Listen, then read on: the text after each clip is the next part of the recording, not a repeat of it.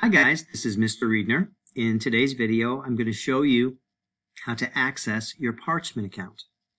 There is a separate video that will show you how to utilize this account and specifically how to order your transcripts. Today, we're just going to work on how to actually find and access this account.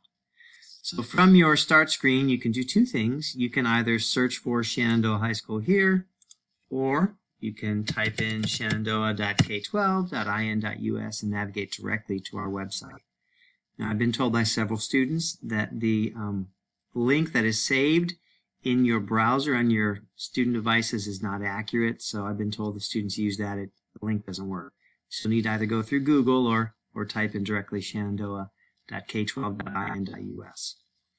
From here, this will take you directly to the corporation webpage. From here, you'll need to select from the schools list Shenandoah High School.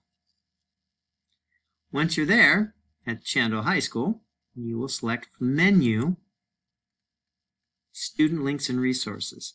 And from the Student Links and Resource menu, you'll need to click on the plus sign. If you click directly on the word Student Links and Resources, it'll take you to a blank page. So you don't want to do that.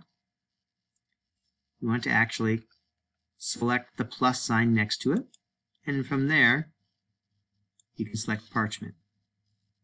Now, if you've not yet created an account, you would select New Learner Account. If you've already created an account, then you would simply click Sign In. Now, if you want to, you can also navigate directly to the Parchment website, and you can also sign in. If you do that, make sure you sign in under Learners and Parents. This link has been customized to take some of that, to kind of simplify it for you. You'll put in your email address and your password. Remember, I don't have access to your password, so if you forget it, you will need to use the Forgot Password link. It's something you'll need to keep track of. Also, as I've told students before, if you create an account under your school email, at the end of the year, you might want to go into your account and change the email address listed so you can continue to access this account following graduation, if you're a senior that's graduating. All right, guys, if you have any questions, don't hesitate to email me. And again, look for the other video that explains how to use your Parchment account. Have a great day.